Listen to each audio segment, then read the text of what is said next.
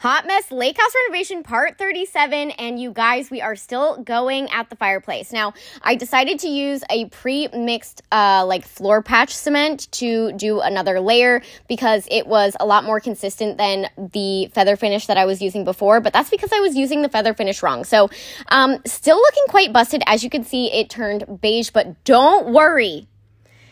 It gets so much better. So, I went back to the feather finish and I'm just mixing a lot smaller batches, and that definitely worked out a lot better for me. So I was putting it all over the bottom, and as it was drying, I was like, yes, this is exactly what I was going for. You can see it's already looking so much better than the top part because, yes, we know the top part is looking tragic.